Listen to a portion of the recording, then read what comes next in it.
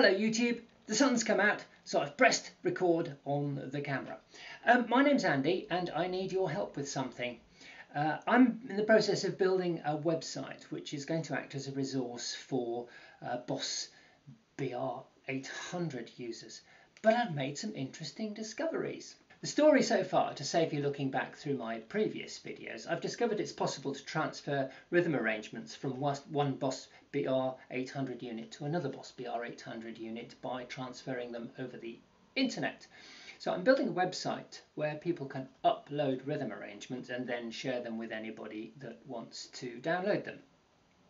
Now, the interesting discovery that I've made recently is by poking about in the user manual for the BR600 unit and the BR900 unit, I have a strong suspicion that the same rhythm arrangements that work on the BR800 will also work on the BR600 and the BR900.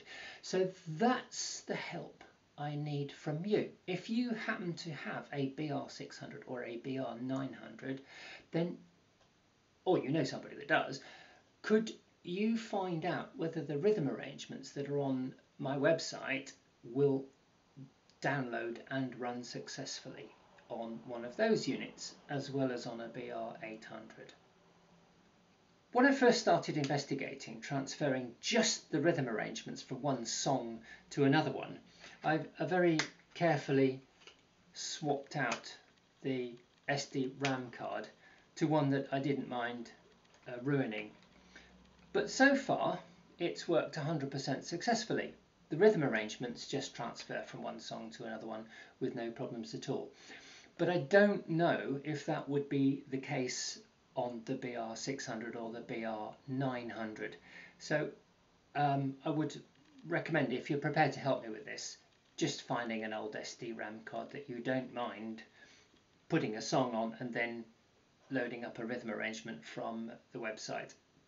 And let me know in the comments below if it's actually possible, if it actually works on one of those other units. So let me tell you about this website.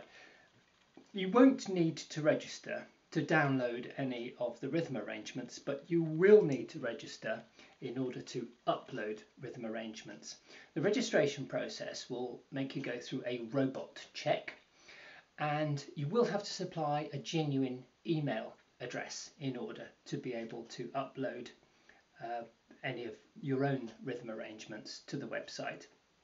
But it will not be collecting any personal data at all. There will be no advertising. It's my website and I'm not using any commercial website building tools which might come with it a certain amount of advertising, all the rest of it. There's no advertising. This is just my project, just for fun. Nothing is going to track you. There are no cookies. It's just the start of hopefully a community. I've just popped back from the future to insert just a little bit extra. It's also possible to transfer the song effects file independently of any other files into the song folder on your BR800. I'll just show you that happening, and this is a future development, you know, being able to just create nice sound effects and being able to share them with other people. So this is how this works. Right, firstly you download the file. Here's one I downloaded earlier. You connect to the BR800 unit with the backup function, and then you just drag the downloaded song effects file, and guess what? There it is. So thank you very much for watching, and thank you very much for any help you're prepared to give. Right, I'm out of here. But while we're in OpenG, I'll have a look and see what else we can do.